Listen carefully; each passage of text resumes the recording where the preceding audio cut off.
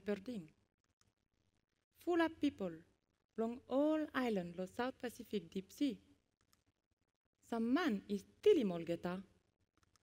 Mo fosem olgeta, long work, long all plantations, lo Australia, mo Fiji. Oli talk all different languages.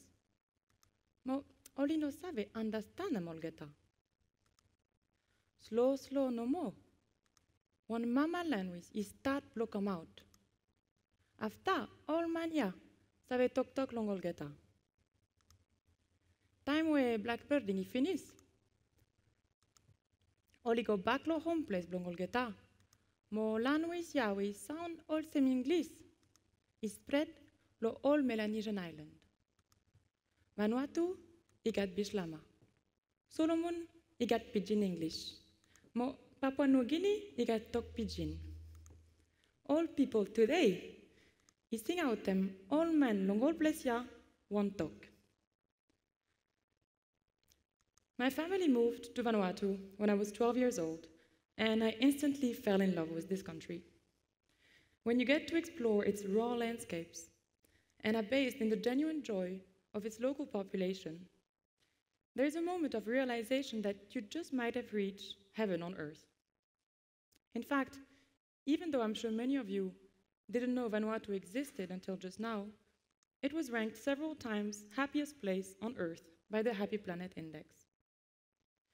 And so I fell in love with the many forms of expressions of its powerful local culture. I mean, how could I not, when you experience such a thing as the black and white snake dance performed regularly on our island? I also became fascinated by the way the inhabitants of Vanuatu perceive time in a vertical manner in order to be more anchored in the present moment. But what I most fell in love with was its incredibly accessible and welcoming national language, Bislama. Bislama looks like this. As you can see, it's a very graphic and straightforward language. If I tell you, for instance, Migo lo san beach, lo luk luk lo solwata, you can easily understand that I'm going to the beach to look at the sea.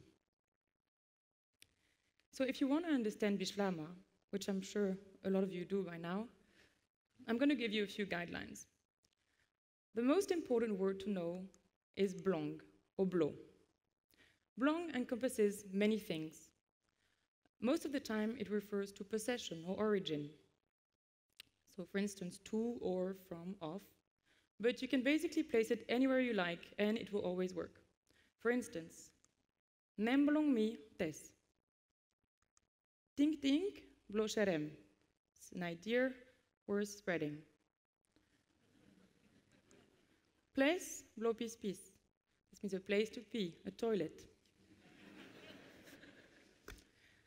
Now, although Bislama generally chooses fewer rather than more alternative for words, sometimes the range of available options can be unsettling. For instance, with pronouns, where all of a sudden things get very specific. You have mi fala for myself, mi tu fala for me and one other person, mi tri fala for me and more than two other persons, and mi fala again for me and more than two other persons. And the list goes on. But the great thing about Bislama is that there really is no right or wrong. Every interpretation and figure of speech is possible and open to play with. So now we've covered a bit of grammar, and we're going to look at some vocabulary. Some words are beautiful by their sheer simplicity. For instance, number one, which is the number one, the best. Easy. Or friend versus bad friend, friend versus enemy. Why do things more complicated than this? And some words will require more of your imaginations, as they are rather poetic descriptions. So for instance, basket blotiti. It's a basket for tits. It's a bra. Easy. Raba blong fuck fuck. Rubber for fuck fuck. What could this be? And now, let's try something more difficult. Mix master blong Jesus Christ.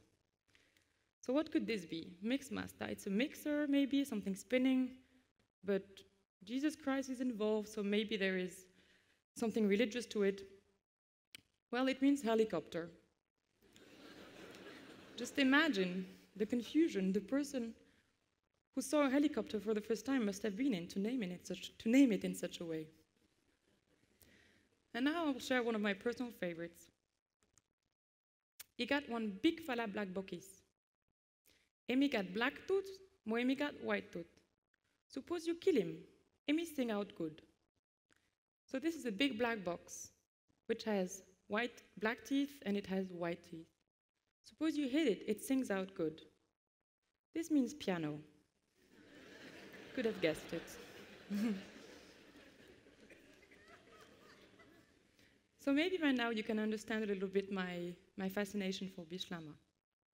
And as Vanuatu's UN ambassador put it in a speech earlier this year, and I quote, "It may be rather difficult talking about space rockets or computer digital technologies with languages from Vanuatu, because certain ideas and concepts simply do not exist."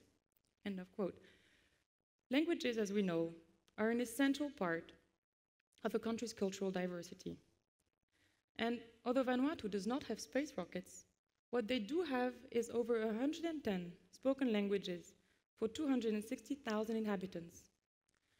So if a country's wealth was measured by its languages diversity, this would make Vanuatu the richest country in the world. Thank you, Thomas. Data.